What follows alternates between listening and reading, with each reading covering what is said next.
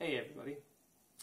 Today we are going to review the Red Fresno peppers. Now these ones are my overwintered Red Fresno peppers. I live in southern Alberta, Canada, and we have very harsh winters. There's no hope of keeping an annual alive, nor a tropical perennial alive over the winter. And so these plants were planted last year in the spring, and then I brought them inside as soon as the weather started to get a little bit harsh, and then I put them back outside this spring. I believe it was May, middle of May, roughly. Now the plants are kind of gnarly. They contended with a number of pests: thrips, aphids, fungus gnats, or spider mites. All of my plants that I brought inside had one or more of those pests. As a consequence, I had to cut them down quite small and, nurse them, keep them alive, and then put them back outside this spring. And as you can see, they're still producing pods.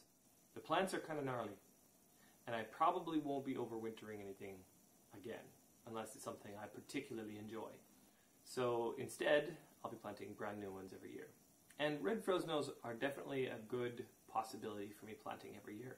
I have limited garden space, but the heat level is manageable usually, somewhere around jalapeno level, maybe a little hotter. And they go very well in a variety of dishes.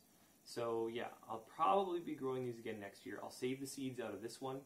And I believe my wife has volunteered to be a second opinion with this one again, as we did yesterday with the red hot cherries. So without further ado, let's go out and have a look at the plant. You can see how it's a bit on the gnarly side, and then we'll cut into this and see how she tastes.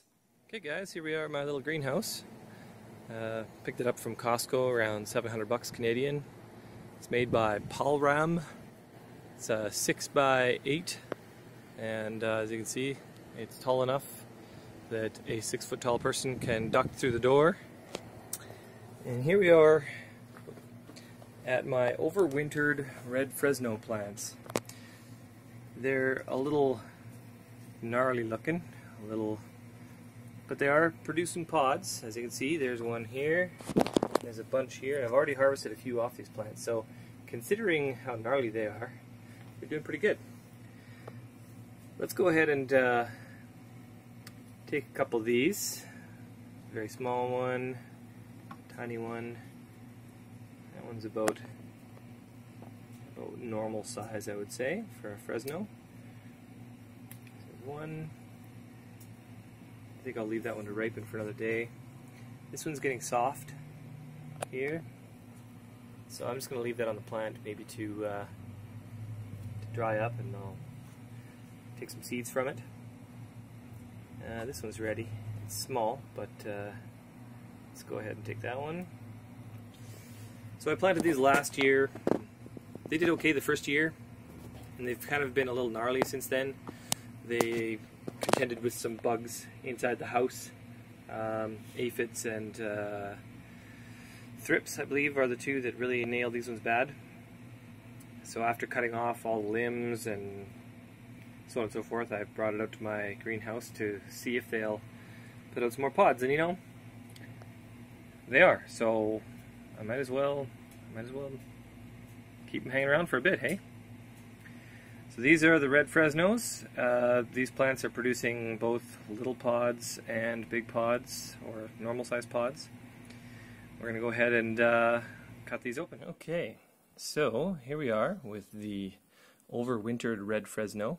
A tiny little bit of corking has begun there, and you can see it's still got some dark coloration here, probably from not being 100% ripe. And this one here, it's a little bit soft, which tells me that it's a little bit riper. I probably won't keep the seeds from this one, taking a page out of King Starr's book, because he usually doesn't keep seeds to pods that he's not fond of. He's probably a little more particular than I am, but I will be keeping the seeds out of this one. This is a respectable specimen. So yeah, it's a good firm pod. You can see the skin is glossy and smooth.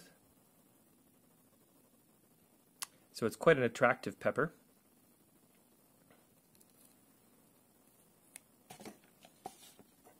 Looks like something you'd see in, television advertisement or something. It cuts nice and easy. I got some seeds stuck to the knife there. It was nice and easy to cut. So you can see that there's some veining that goes all the way down to the end. Again, that often means that the amount of heat that there is in there will be all the way down to the end. Nice thick wall, which I like in peppers most often. Thin-walled peppers can sometimes be nice to chew, a nice crunch to them, but I like the juiciness of the thick-walled peppers. So yeah, let's have the smell here. Very mild aroma. A little bit maybe fruity. Not a lot of that floral smell that comes with a lot of different peppers. It smells like it would probably be really good roasted, if you know what I mean. You can see a little bit of that dark color up near the top there. And that's, again, it's not going brown, it's rather, it has some of the chlorophyll pigment still, which lends a brown hue to this nice bright red color. So I'm going to go ahead and remove the seeds to save. And as with a lot of peppers, you'd want to wear gloves. With these ones, they're not so hot, so you can probably get away with skipping the gloves. Just, be wise, don't rub your eyes after handling them. So there is the overwintered Red Fresno. I've removed the seeds and some of the vein, but I've left a lot of it in there. Enough anyway that I think that we'll get a good idea of how spicy it is. A smaller piece here. You can see there's a little bit of bumpiness inside, but it looks more or less like a bell pepper on the inside. So let's go ahead and give this a taste test. Okay guys, here I am with my wife Rochelle again. She has graciously volunteered for another pepper pod review. We are reviewing the Red Fresno that I overwintered, and I'll allow the lady to choose which size. Surprise, surprise. The lady requested a glass of milk be handy. You don't have to eat the whole pepper in one go. If you don't want to, you can just go for a bite. Okay, because these are... You're going to. I will, yeah. I will. These are definitely spicier than the red cherry hots that we tried yesterday. So keep that in mind. I might lose my marbles. Okay. I might lose my marbles. So, alright, without further ado, let's do the test. Ooh. Very sweet though. Very sweet. Sweeter than the cherry bomb. I would say a little bit hotter. I like that one. Heat all over, not just focusing the front. Yeah, not attacking the front of the tongue like the cherry hot. Oh, I love that one. This one also has some more heat in the back. And you can feel it sort of go down your throat a little bit. A little bit. Whereas with the red cherry hot, we didn't have that. It doesn't go down my throat so much, but it is like at the back. At the back, yeah. And like in the center of my tongue. So I had a larger piece. I chewed it about the same as what you chewed it. So normally with these, with hot peppers, you want to chew them a whole lot before swallowing them to prevent pieces from sort of sticking in your esophagus and burning a hole. Not really burning a hole, but burning. So I've got a little bit of heat down here. I don't have much heat down there. I would place that at roughly the same as a jalapeno in heat, give or take a little bit. I could see that would make a really good addition to salsa. The amount of heat that's there is about the same as a medium salsa. So mixing this with diced tomatoes and tomato sauce and onions and everything else, you'd probably end up with a mild salsa. It's super yummy. Super yummy, very, very sweet. Yeah. And that was even not as ripe as this miniature one we have here. I think maybe, are you willing to try the miniature one? Sure. So this miniature one, I don't know why it's as small as it is, but... we should tell them what we did with that other cherry hot. So today, Oh, yeah. we decided to take some boursin. How do you say it? Boursin, it's just a brand name of cheese. It's like a herb and cheese, cream cheese, and he filled it full of this cream cheese and then sliced it into 4, and it was amazing. A good hors d'oeuvre. Mm-hmm. I would totally do that. Only wish that I had about a dozen of them. And, yeah. So again, they're both equal. I mentioned that because I think the Fresno is sweeter and the flavor of it is really, really good. Mm-hmm. It would be even better with the boursin. Yeah. That's interesting. I find that I really love the cherry bomb. Oh, sorry, I keep calling it cherry bomb, but it's actually a red cherry hot. But you're right. I think this would be delicious too. I also think that these would be really good grilled. But okay, so this one I think left hand's a little smaller. Okay. And this one has a seed in it still, so it's possible that this may be a little hotter because I didn't take any of the placenta material out of this one. Mm. So are you ready? Ready.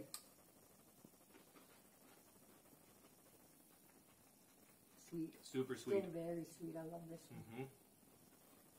Mm-hmm. I want to say maybe less sweet, or I mean less spicy. Yeah.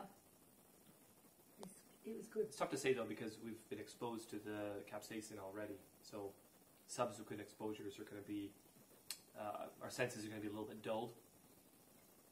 Now it's a common myth.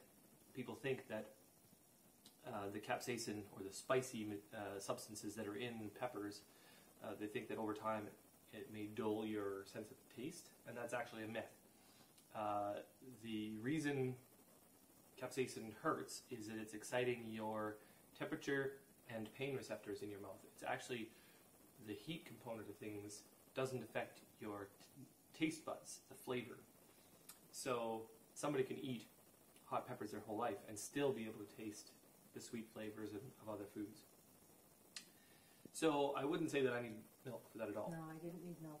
So I would have used it yesterday, but today I don't need it. That one was so sweet and so yummy. Mm-hmm. I've got a little bit of burning on the inside of my lips. Very mild. I have a little bit right here. Yeah.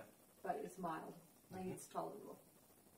All right. Well, I hope you enjoyed that. That was the Red Fresno that I overwintered. I probably won't be overwintering other peppers in the future. The only benefit, I guess, would be early fruiting, at least in my neck of the woods, because we can't put plants outside until the middle of May.